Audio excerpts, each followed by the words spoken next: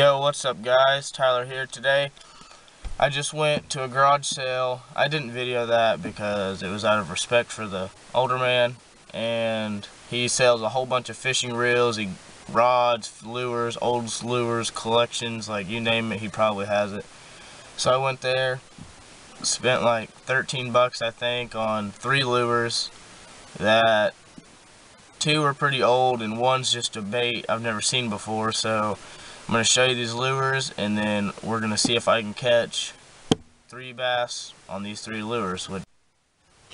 Okay guys, so the lures I bought are right here in front of you. First lure is a tadpole type of lure I got. I've never seen a lure like this before, so we're going to try it out. It was in this Bass Pro Tournament Series bag, so I'm assuming it came from Bass Pro unless he just put them in there.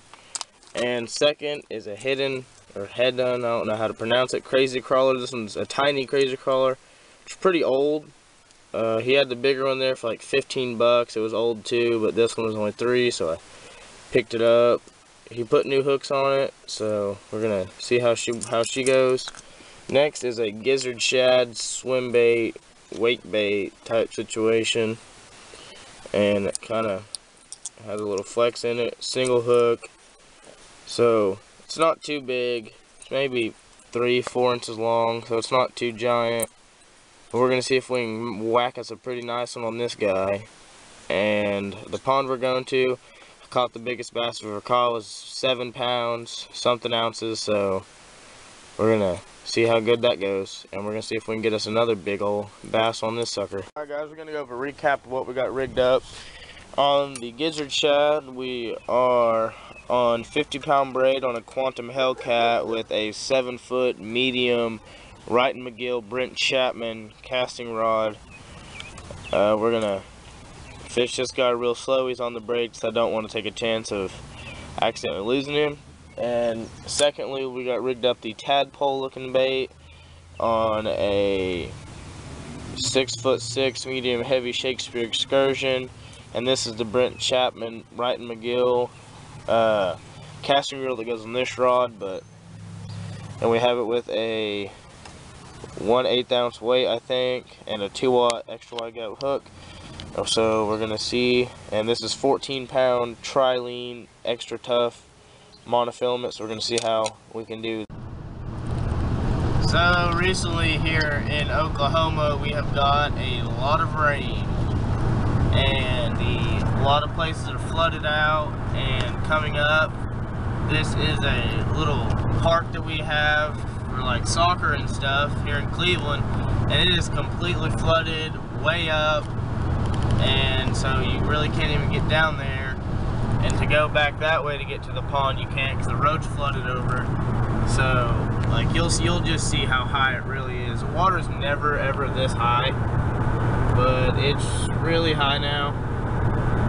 And so like you can't even, it's high right there, and you really can't even get over there to get down because it's up to the bleachers back down there and stuff. So it makes it real hard to, you know, do stuff when everything's flooded.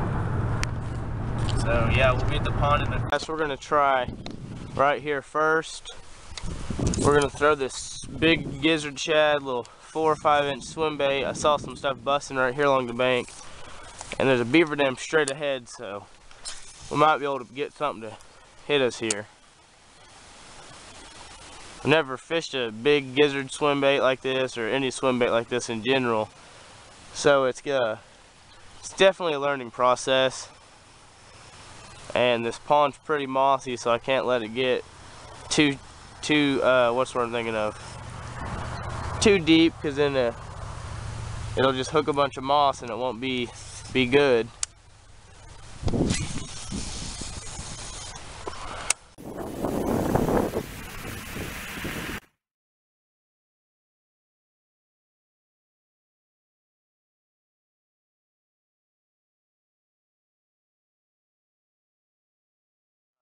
So we'll just walk over there, make our lives easier.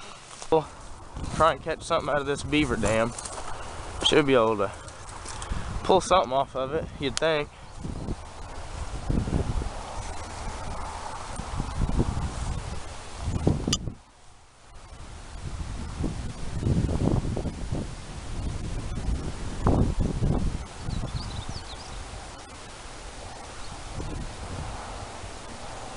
If you haven't seen the video, I caught 2 5-pounders off this brush pile on a whopper plopper.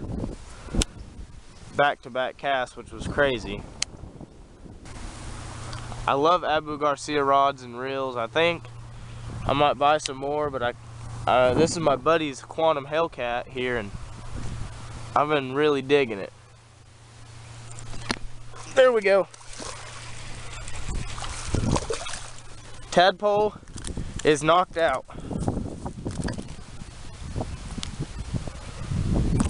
Come on, buddy, calm down. Alright, we got the tadpole lure in his mouth, knocked it out.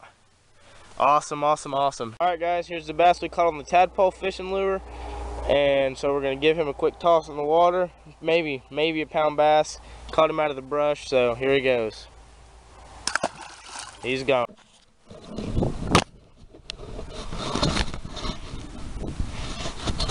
Alright guys, so we talked to the property owner, and she said it was okay if we pulled the truck down over here and fished this side. I didn't want to pull down in her yard without having her consent and getting my truck stuck or something. It'd be no good for me or for her. So, you know, even if you have permission to fish a pond, you should always ask permission to, like, pull down somewhere or something. Like, I think it's just kind courtesy, and little things like that can get you a long way. So that's what I would do if I was any of you guys that have permission to fish a pond. And it's day 2 of the garage sale lure challenge.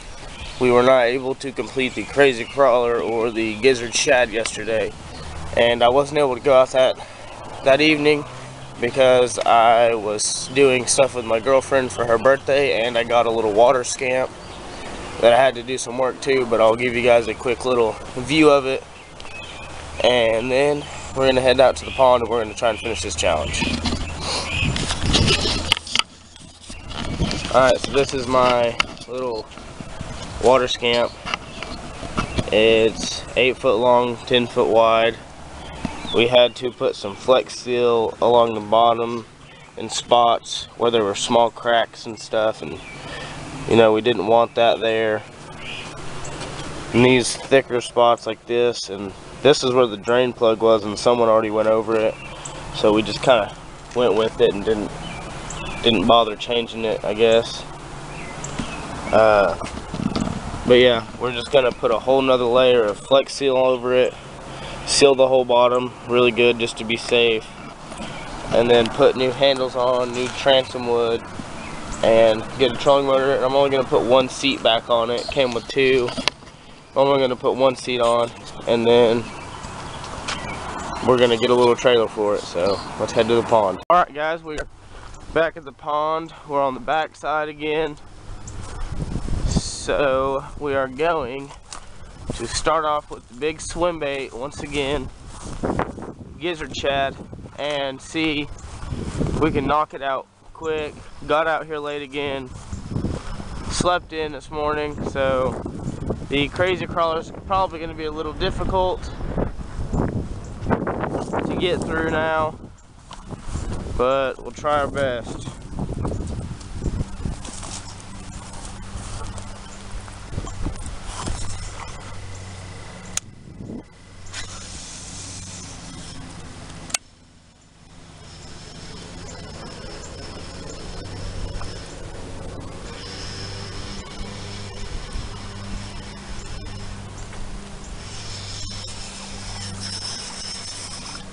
Caught the first stick bass of the day. Nice little tree pounder. Water scamp yesterday, guys, so there will be some better videos put out now. I'll be able to get on my little boat and come out in these bigger ponds like this one and get to different spots that you're not really able to get to by land, and probably catch more fish.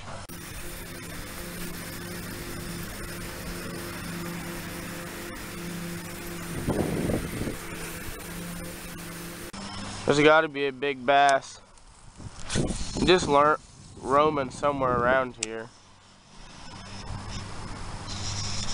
I think we got one. We got one, guys. It's a good one.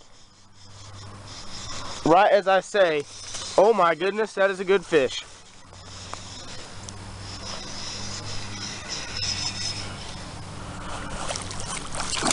Straight hammered that bait, guys.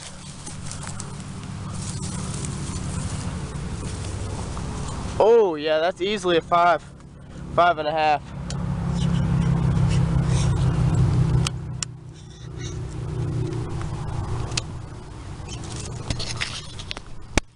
Looky there, guys. Big old 4.5, 5-pound bass there. Choked it. It's a nice fish. Nice bass on the big gizzard shad swim bait. She demolished it. I'd give her 5 pounds, maybe a little under 5. So we're gonna get her unhooked and we're gonna get her released. Alright guys, we got her unhooked and we're gonna let her go. Thank you, big girl, for the fight. There she goes, guys. Alright, we got one more bait to knock out. That was like, what, 10th cast maybe at this pond? Awesome, awesome, awesome. And there's bigger bass than her in this pond, so let's go. Guys, day 3 of the pond fishing challenge. And we are going to just see if we can knock this crazy crawler out and complete this challenge. I finally managed to get out in the evening, so that's a great thing.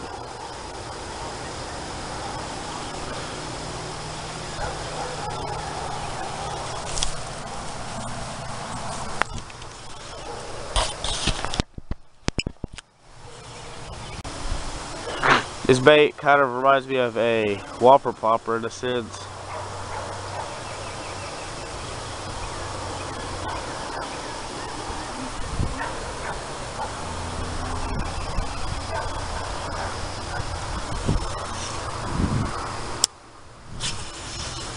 Not sure. Oh wow, that was big back there.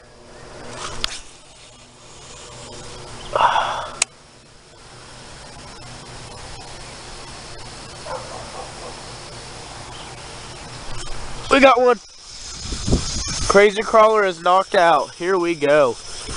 It's a little dink, so we'll try to upgrade on it, but we got it knocked out. We got it knocked out. Oh, it is a baby. That was not the big swirl I saw, but finally got him knocked out. A little crazy crawler. Oh, well, scared me.